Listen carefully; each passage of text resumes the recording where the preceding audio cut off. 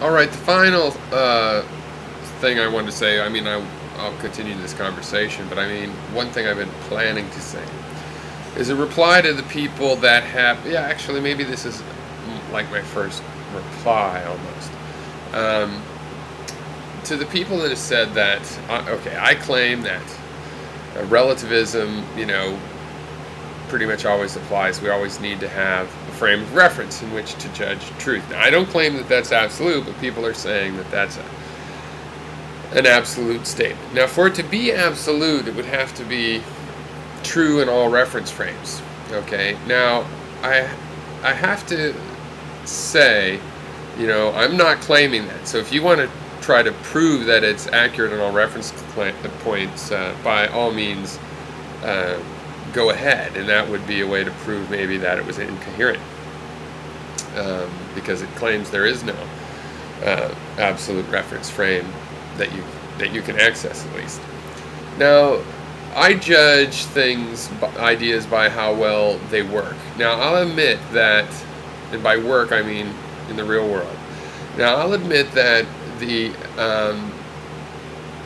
it's very difficult to come up with these kinds of examples. Okay, to clarify really quickly, the kind of example I'm talking about is, that you can prove something by example, or you can disprove it. If somebody says all little boys like frogs, I only need an example of one little boy that doesn't like frogs, and I proved it. So when you're claiming that something is absolute and applies in all reference frames, you're claiming, I guess, for all reference frames there exists a proposition T that is true in all reference frames, and like the non-contradiction principle is offered as such a thing. If I come up with one reference frame where it doesn't apply, then that statement is not true. Now, if you give me a logical truism like the non-contradiction principle, there's always a way to come up with how those things are not absolute. I mean, one is you challenging how well logic applies to the real world. It does not apply perfectly to the real world.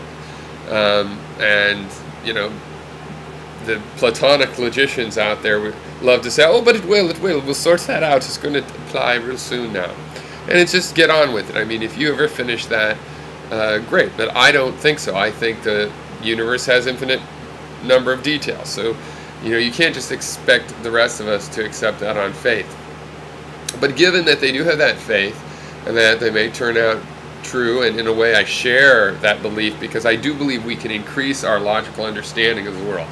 We can order our understanding of the world. I just don't think it'll ever end. It can get better and better, but it just can't ever end. There's infinite details. So maybe I do applaud that. Order the universe, formalize things. Great. But there are also examples within their logical systems. Okay. And so, like the liar's paradox. Now, is there anything like that for relativity? I have to admit, I don't know of any reference frame where that isn't correct. And I've been thinking about why isn't that? And I think, it's possible because basically, well, I started I sat down and I've been thinking about, reference frames. Because I think there's something about this idea that it's inevitable. Like, you can't have some truisms if they're true by definition. I mean, maybe the basic definition of perception requires a reference frame, so that's why we're stuck with reference frames. Because basically I only have access to my own reference frame. When I'm thinking about other people's or other reference frames abstractly, I'm making a calculation to get from my reference frame, to try to abstract that into another reference frame.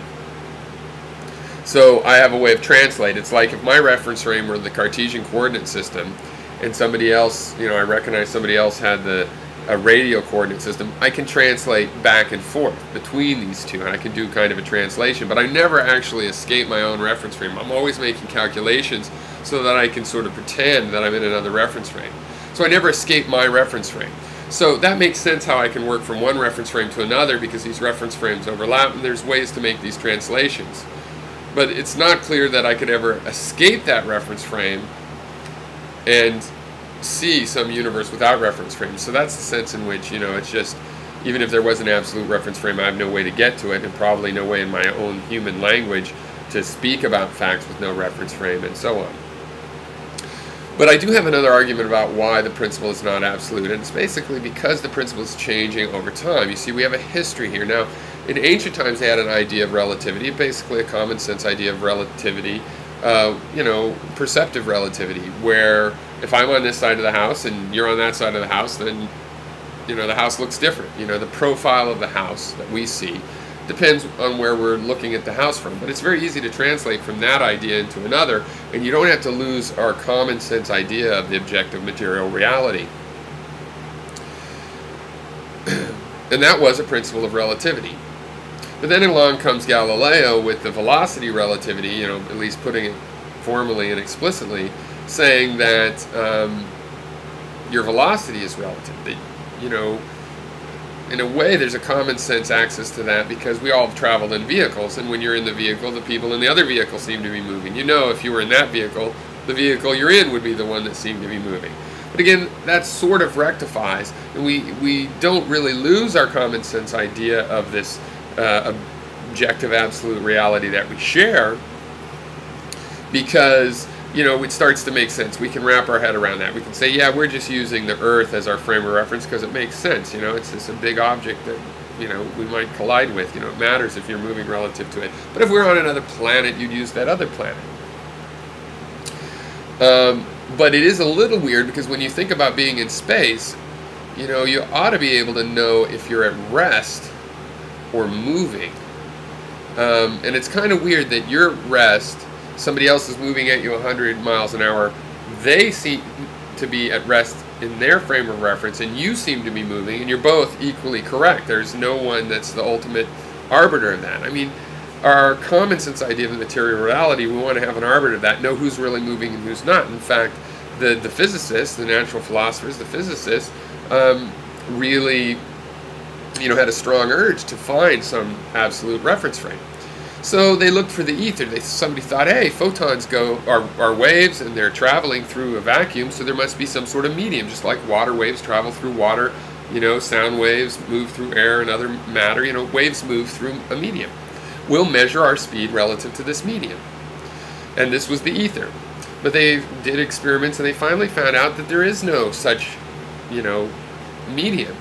There's a medium in the sense that if a medium is just something that it travels through, but it's not this kind of medium like the ocean, like a body of water that's there and you can tell what has velocity. This ether is at rest with respect to all of us.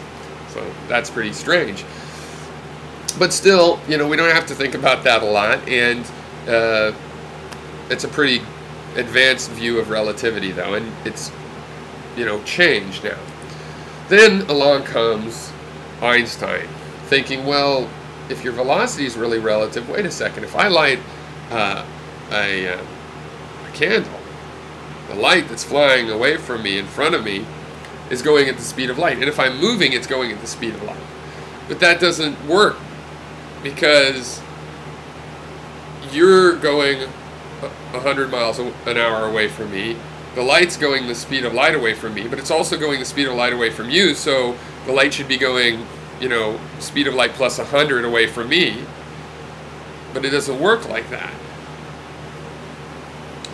And the only way he could rectify it was if time itself would be relative. Time, the flow of time would change so that this could all work out.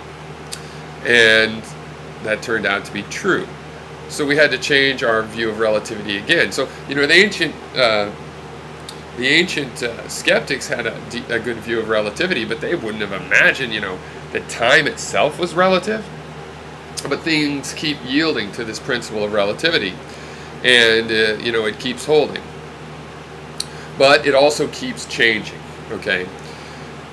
And since it's going to change, that makes it not absolute. Our understanding of the reference frames is subject to study, and therefore to improvement. And then our concepts that we use to explain that reference frame, like the theory of relativity, become more improved. Now, the thing is, I believe there is something fundamental in this universe around us about that I'm calling relativity. And I believe my concept of relativity is a decent model of it. It's better than no model of it. At least we know it exists, and we understand some of its characteristics. But the model is not so good that it's going to be unchanging. You know, the idea, this principle or law or whatever you want to call them, you know, the law of relativity, the principle of relativity, whatever, this idea of relativity is still just a model of something going on out in the real world. So we're going to improve that model. So how could I call this idea absolute?